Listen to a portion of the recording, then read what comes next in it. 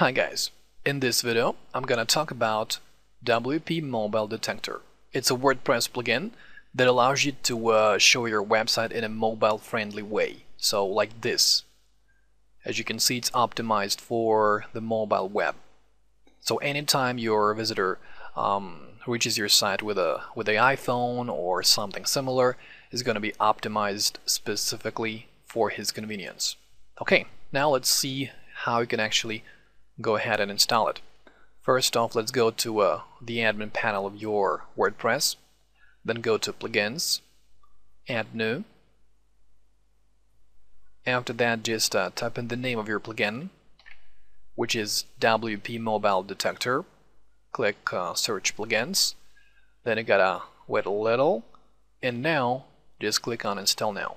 So we are clicking OK, we agree, and the plugin is being installed.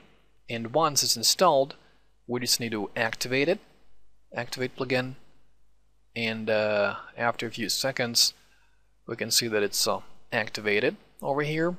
Now you should see a new option, a new tab, which says WP Mobile Detector, and as you can see, if you roll over it, it has three options. So we firstly go to Settings, and in this area we can see two messages. The first one is saying that it's going to work for basic mobile devices like feature phones, and the second one is saying that it's going to work for advanced mobile devices, for example the iPhone. Now the options that this plugin has. The first option allows you to specify whether you want or not to have the statistics of how many people visited your website using a mobile device. You do want it, so set it to yes. Actually, it's set to yes now, so leave it as it is. Now, whether you want to give credit and display a link of the developers, we'll set it to yes. Okay. Now, if you want to show a dashboard widget, yes, we want it. And the last option allows you to specify whether you want to show the mobile version of your website to tablet devices, like the iPad. And I'm saying no, because the iPad can display regular size pretty good. Okay, now let's go to the second option, which is stats.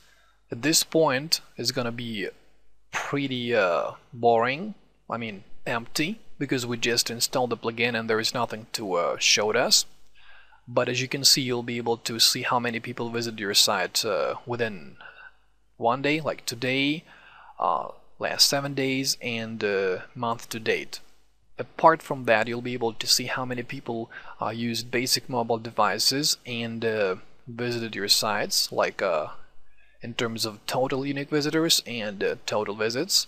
The same goes for advanced mobile device users, and the last, third option, displays total numbers. So you'll be able to see the details right here. Okay, and the last option, one of the most interesting ones, it's mobile themes. And it allows you to select which exactly theme you'd like to use for displaying your mobile version. So here are the themes. Okay, that's it for now. Bye-bye.